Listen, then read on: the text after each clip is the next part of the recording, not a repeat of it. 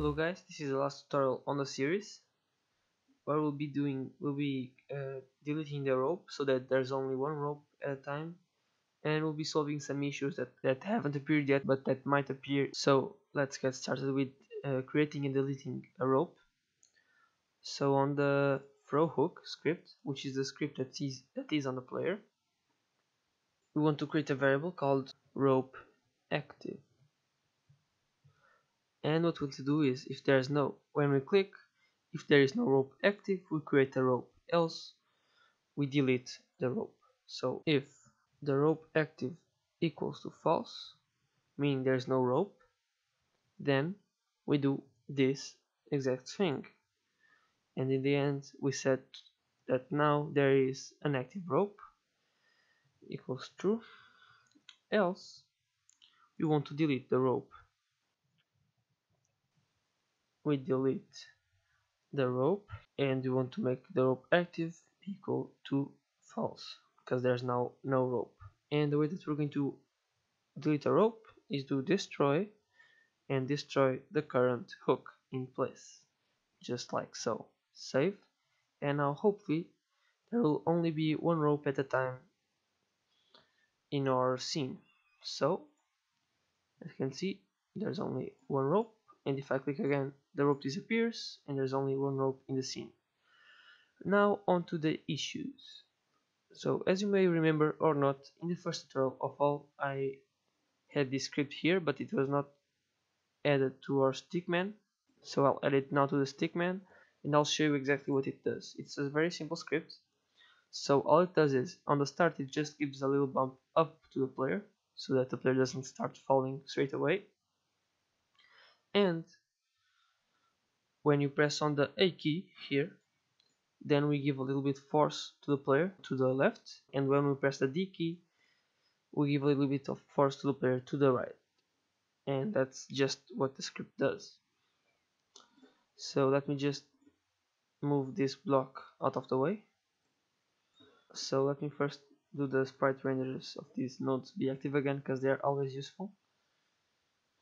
And if I hit play, you see that the rope is instantiated, and it's not a very big rope, but still, as you can see, the player doesn't control very well the rope, and that's because each of the nodes is very heavy. It's of mass 1, just like the player, and we're going to make that.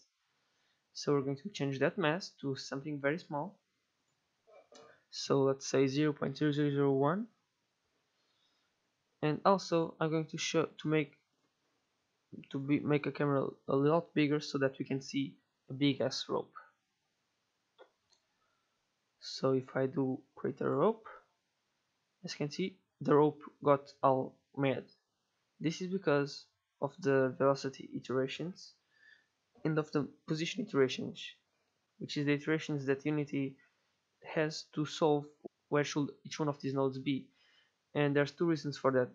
The first one is because we put here a too much small of a weight, so if we can just put 0.1, this might not happen. So if I create a rope, as you can see, the rope is stable, but if I try and give it some rotation, it's not. If I try and give it some speed, as you can see, the rope breaks again. And like I said, we have to change the number of iterations or that Unity has to solve where each one of these nodes should be. So go on to Edit, Project Settings, Physics 2D, and in here you see Velocity iterations and Position iterations. Now I immediately put here 40 in each one and it solved the problem, but this might be a little bit heavy on your game, so find the right value for you. Now you'll see that even if I rotate the rope at very high speeds, let me delete this from here, the rope won't break apart like it would. So as you can see, right now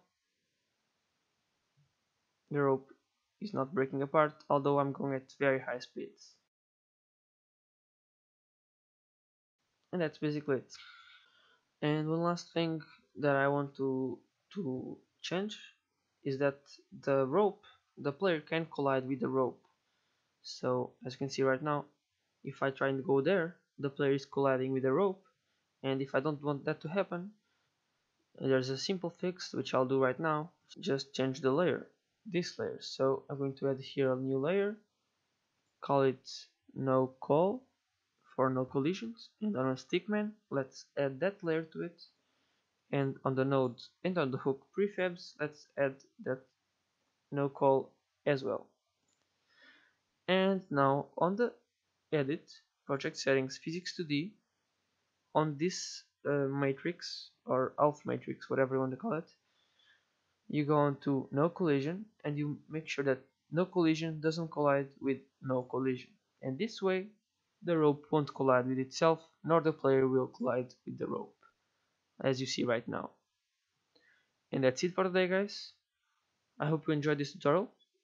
If you want anything, any new feature, please let me know, and see you in the next one.